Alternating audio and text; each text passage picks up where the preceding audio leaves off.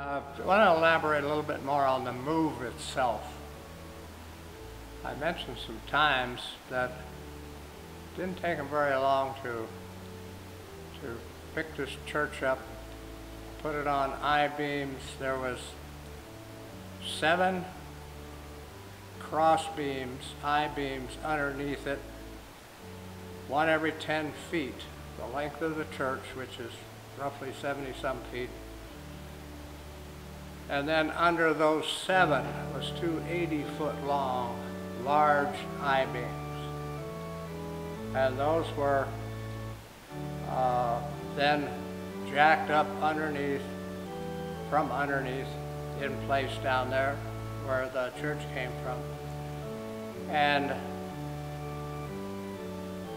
they got it up in the air, then they had to attach the running gear and the wheels.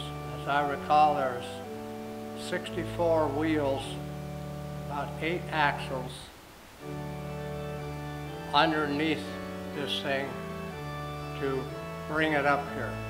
One of the points is in moving this thing is that they had to have permits from the state to carry this heavy a load on state highways and state roads. And so they had to put wheels and axles under it that distributed the known weight of this building to meet state weight limits in order to get a permit to move the church. They had scales on the axles and on the wheels underneath, and that gave them the weight that was on each axle as it was attached to the I-beams underneath the church. They added axles and wheels until each one of those carried a weight that would pass the test for the state and allow them to get a permit.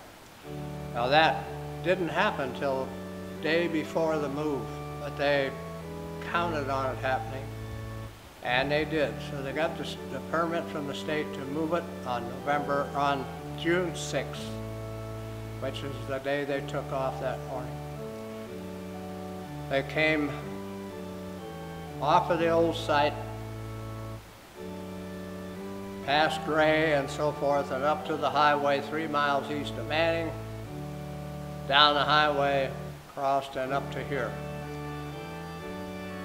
They had a film company filming this move, Windstar Films from London, England.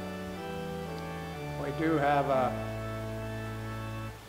movie of their, it was on National Geographic Television, called Monster Moves.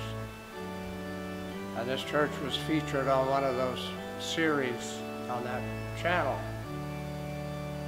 And in order for them to, I guess, get the right film for their documentary, that day they had 15 cameras set up between where the church started out and getting here. They had one in an airplane that took shots from the air of the church. They had them on high cranes, cameramen 100 feet in the air on cranes. They had them posted along the roads in different spots and so forth. So they had lots of film of this little 20-minute documentary. But they got it up here, and they got all the film they wanted, and they made this documentary. And it did make their series in Europe and the United States. The publicity that day was lacking. We had notified every TV station in Des Moines, Sioux City, and Omaha about this move, because it was pretty dramatic seeing this church running down the roads. And all the newspapers in the vicinity, Des Moines Register, Carroll, so on, none of them showed up except Carroll Herald and a couple of local papers to either film it and or publicize it. It turns out that June 6th, the day we moved, was election day. And on a Tuesday, and I guess they were all out covering politics. I don't know, but they missed the moving of the church. We know that much. And so, with the exception of this company from England, and it went from there. They did promise to give us all their surplus film, but they reneged. They never did.